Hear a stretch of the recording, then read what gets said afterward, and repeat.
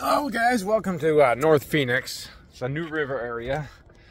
And we're going to take a look at this 2011 Monaco Camelot. A potential buyer on it reached out to me to see if maybe I could take a look at it really fast before they pull the trigger on it. So, you know, first thing I'm going to do is get on the roof. But of course, the first thing I'm going to do is get all the information and write it down. But then I'll join you guys up on the roof. Now, I'm going to give you a sneak peek on the inside, just because there's something interesting on this one. For those of you that might remember, and I do try to bring this up, Navistar purchased Monaco RV in like 2009 at the height of the financial crisis. And this is a 2011 Monaco Camelot, and you can see it by the VIN number right here. It does not start with 1RF, which I traditionally tell you is a Roadmaster chassis, but if we look up here, it does say it's a Roadmaster chassis, and sure enough, if we look underneath, the engine is a Cummins diesel. I can't explain to you how important it is not to have a Navistar engine back here. This is pre-DEF, so 2011, and this is Cummins ISL. We do want to look for any sort of oil leaks or manifold cracks, especially on the exhaust manifold. These surge tanks do like to crack and have issues. It should be replaced with a metal one over time. Man, it's pretty clean. And then this has a side discharge radiator. Some of these Monaco radiators did have issues cracking. I think they were aluminum, so we do want to check and make sure that those aren't having an issue. These also had some trailing arm issues on the rear axle. We want to check and make sure that that square tube right there isn't bent or rusted. I'm not seeing an issue there. I don't normally do a lot of chassis inspection, but I am trying to share a little bit of information. And the chassis is a Roadmaster chassis with the airbags you can see on both sides of the axle there. So this is something of a more rare motorhome in the sense that it's a Navistar Monaco built on a Roadmaster chassis, which is what you're going to want to find, because what we don't really want to look for, I'm sorry to say, is a Navistar Monaco built on a Navistar chassis with a Navistar International diesel engine in the back, because those are a little bit more problematic.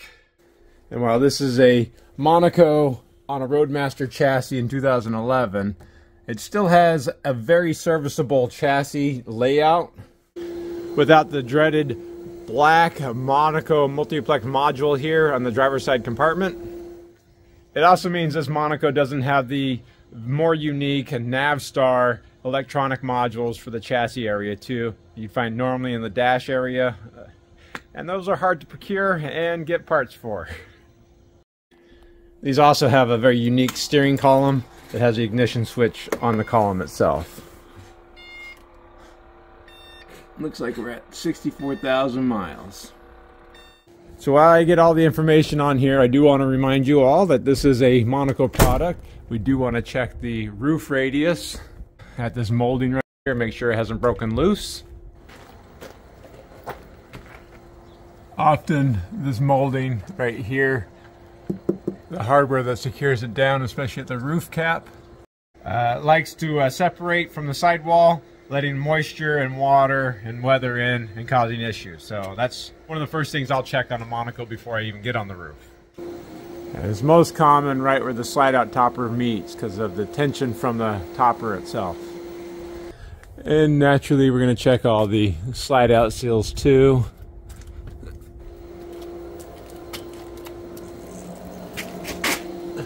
I might as well go ahead and point out a few things. These front clearance lights, those are LED lights. They like to start going bad. I always check the wiper blades because nobody uses them here in Arizona. Look for any cracks in the fiberglass. Those are just stress cracks. One of my least favorite features on these is this handle for the generator slide. It's very problematic. Got a big 10 kW owning diesel on it. It's only got, wow, 1,096 hours. That's a lot more than I expected. Now on something like this, you would want to run the generator quite a bit. The fan belts, which are hidden way back there, do like to disintegrate over time, and you don't know until you run it under a load for a long time and allow the generator to actually get hot. Otherwise, you'd have to take the entire thing apart to look at the fan belt. It's also not uncommon for the surge tanks on the coolant systems to crack, usually around the bolt holes up here at the top. One other thing that want to be notable, especially in the desert, is to check the sidewalls and the dark paint for any sort of checking. It's not easy to see on camera.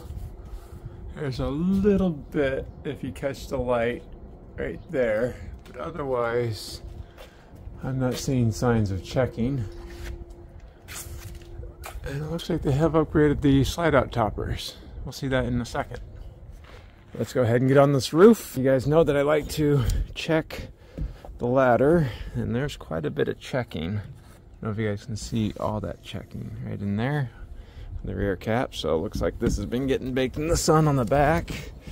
You can see it on the rear cap too. This is a seamless gel coat fiberglass roof. Seamless because there's no molding in the back or on the front. They body worked the fiberglass rear cap to the roof itself. And we'll go ahead and start this inspection. I've already made a note of the checking on the rear cap here. In fact, that's a pretty big crack at that point. Look down the sidewall for any waviness. Look right here, make sure it's not loose. Go ahead and let you guys see the top of the slide out room here.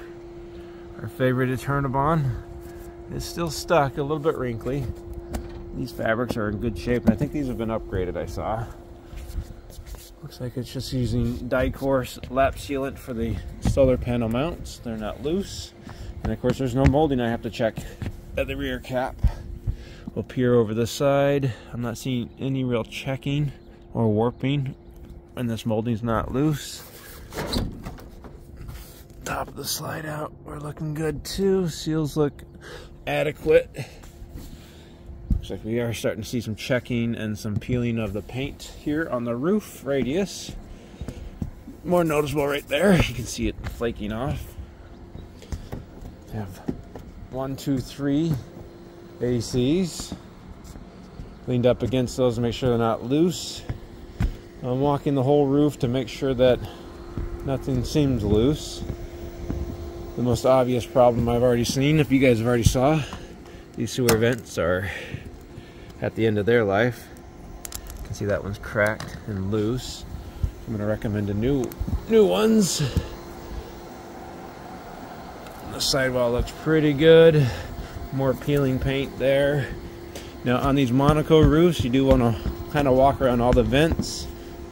Make sure that the screws don't pop up, but I can see that sealant is at the end of its life, and that's a weird sealant. We need to reseal those too. Huh. Same thing right here with the skylight. This does not look like the original skylight. Like maybe it's been replaced before. So that's a good sign. No cracking on it. Same issue with the sealant here. I don't know what sealant they use, but that stuff turned into powder. That's the wrong stuff. Ugh, it's kind of gross. So this second AC has been replaced. This is the new, more modern style of the Mach 8. You can tell by the tiny little fan there, because it has a separate motor for the outside blower and the inside, whereas those use the same motor for the inside and outside blower. And the blower wheels on those were problematic. Try to talk over the pool pump right there. Everything looks pretty good. I'll let you guys look underneath the topper. More peeling paint, but the roof feels very strong. The GPS antenna for the obsolete satellite dish is broken. That was a Winegard one. We have a box awning on top right here. Again, I don't know what sealant they use, but this is not the right sealant on the roof. You should not fall apart like that. It's a little bit alarming. You can see it right here too. I'd say that's the original stuff. But see, this is the original stuff too. And this one feels more like silicone. Yeah, I guess. Yeah, it's interesting. Front AC. Oh, look at that. I've had people ask me why I even lean up against these things. They're never loose, but that's very loose. So I have to look in the ceiling underneath, make sure that there's no water leaks. Yeah, so the roof sealant on this is all deteriorating. It's not a very good sign.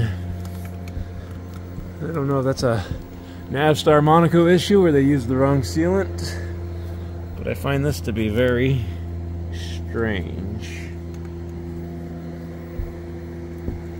Oh, so look at that. Now the molding's loose down there. The body molding, I don't know if you guys can see how loose it is down there.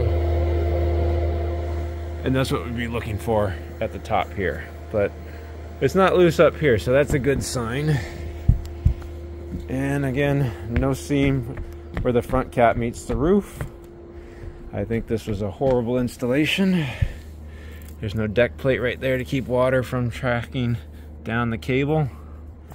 So we'll have to look for water damage right there. Another common place for water damage is going to be right above the entry door on a Monaco. So I'll look on the inside for any rot there.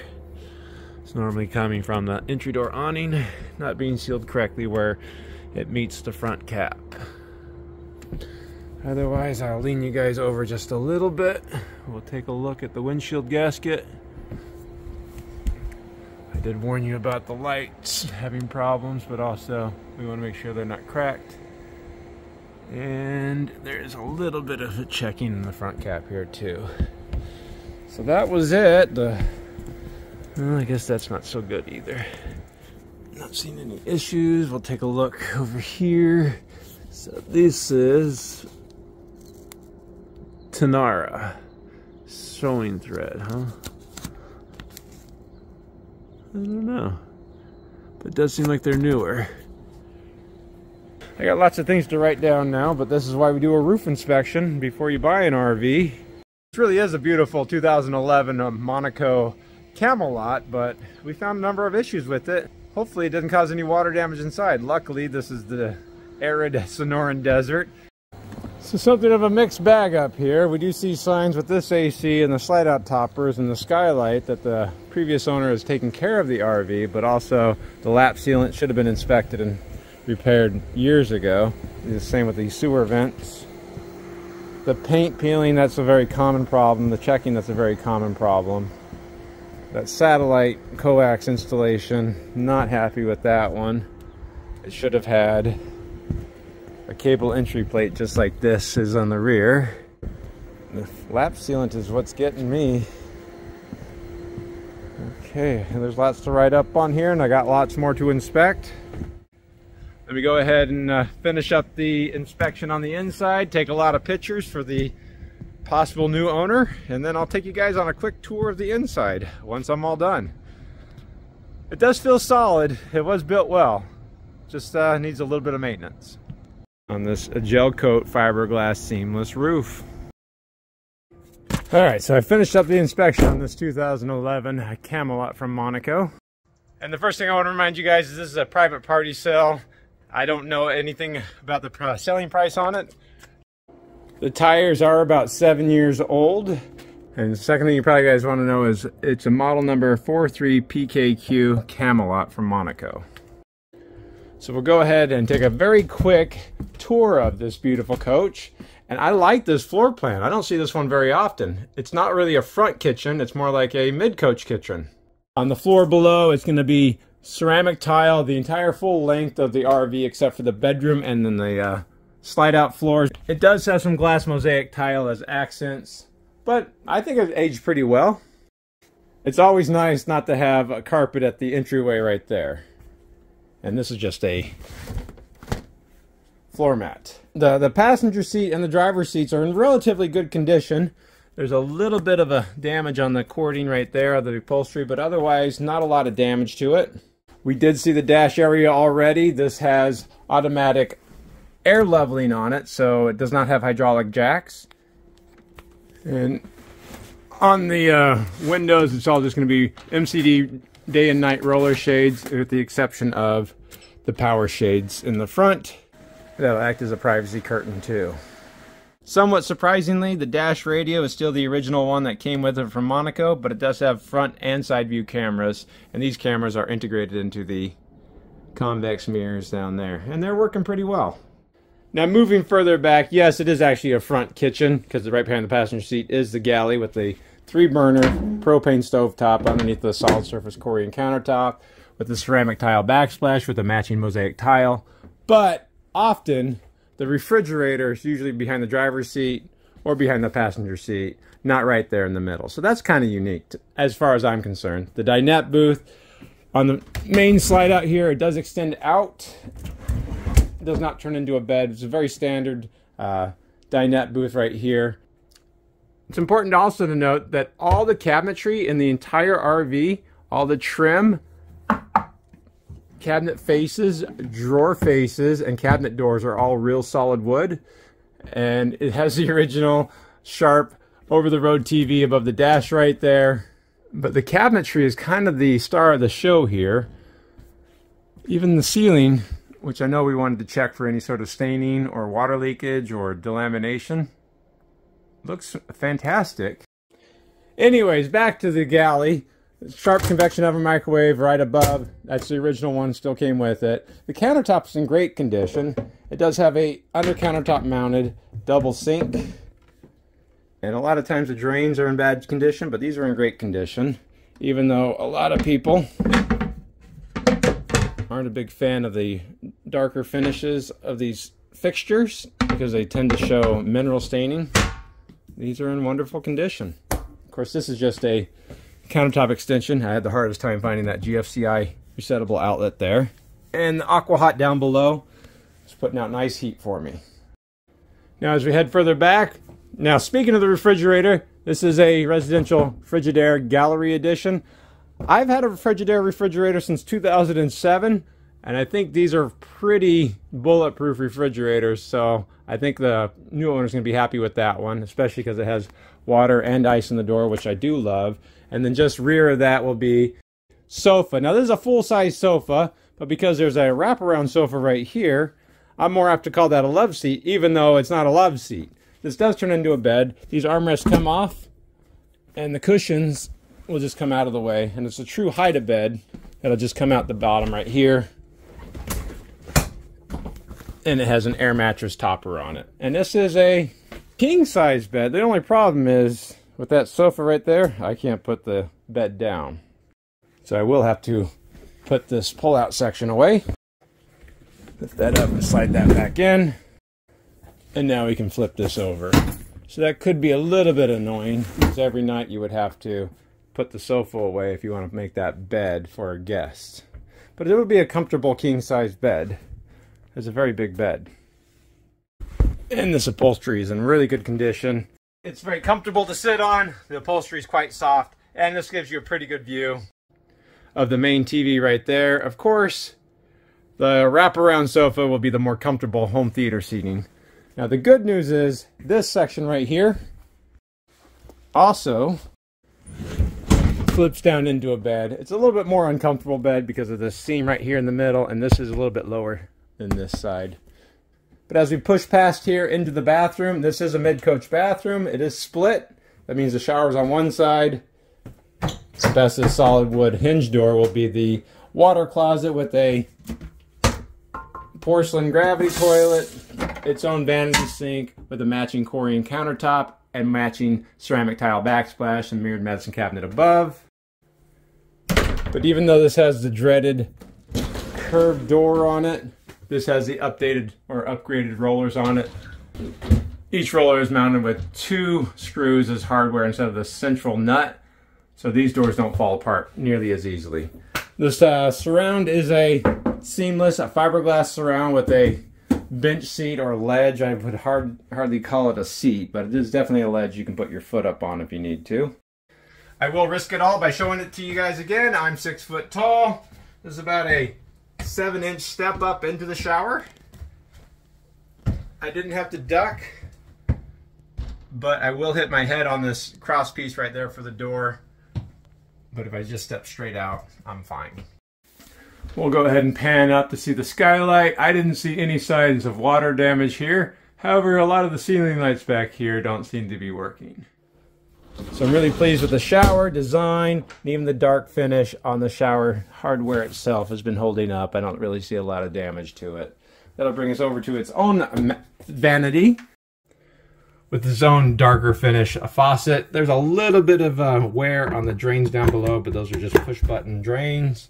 Same ceramic tile backsplash and mirrored medicine cabinet above. And again, that's all solid wood construction. This is not paneling. You can see how thick that cabinet face is, even on the lighted valance above. Before we push past the solid wood double pocket doors there, we'll go past here to see that this does have a washer dryer combo from Splendide. It still works, but if you notice the adjustable shelving above, there is more than enough room to put a dryer up there, so you could upgrade this to a washer and dryer combination. Lastly, we'll push past these pocket doors to the bedroom. Now, before I walk back there and point out that the carpet that was originally in here has been upgraded to a, I don't know if you would call it an upgrade, but it has been changed out to a laminate flooring, made to look like wood flooring, but this is not real wood down there. For whatever reason, the ceiling fan above, the switch is way over here in the laundry center. So that doesn't seem quite the nice thing to do from Monaco. It should have been at the bed here somewhere. Now this bed is a king size bed. It's a huge bed. It is also a sleep number bed, so it's quite adjustable. And if you just bear with me for a minute, the lights in here are not working. I did write that up on the inspection, but there's a beautiful bank of drawers with a matching Corian solid surface countertop with that same built up bulky edge. More drawer space down below, the original Sharp LCD TV. I know there was a lot of intrigue going on about 2011 with Monaco and Navistar, but their workers really put together a pretty nice RV. And then lastly is going to be the standard mirror sliding closet doors. And here you'll find the 12-volt fuses for the Intellitech multiplex system. But that was it, guys. Thanks for joining me on this quick tour of this 2011 Camelot from Monaco RV under the Navistar brand name. Now this is just a private party sale. There's no dealer involved in this whatsoever. I was just asked to do a quick inspection of it, and I was happy to bring you guys along for it. I don't know what they're asking for it. I don't know anything else about it than what I've shared with you guys. I was quite surprised by how beautiful this Camelot is, and I really do enjoy the floor plan here. Overall, this Camelot is in pretty good condition. I found a sizable list of ticky-tacky items, but the owner did do a very good job of maintaining this beautiful RV. I do my best to find as much as I can. I try to tell people, you have 3 inspectors, you're going to have 3 different lists, and each list will have something more important than anybody else found on their other list. I know in a lot of my videos I warn about the Navistar Monacos, but I think we figured out that as long as we find a Roadmaster chassis with a Cummins turbo diesel powering it there in the back, we should be okay. And it might move up my list of RVs that I could recommend to people. Thanks a lot for watching, guys. I got to get to the other side of town now. Bye. Now, normally I wouldn't want to show anybody's personal backyard, but it's just been too wet of a winter here, and the desert's too beautiful. And the saguaros are nice and full. With a Cummins turbo diesel under it, you should be okay. Just with a Cummins turbo diesel, powering it, with a powerful Cummins turbo diesel in the back, powering it, you should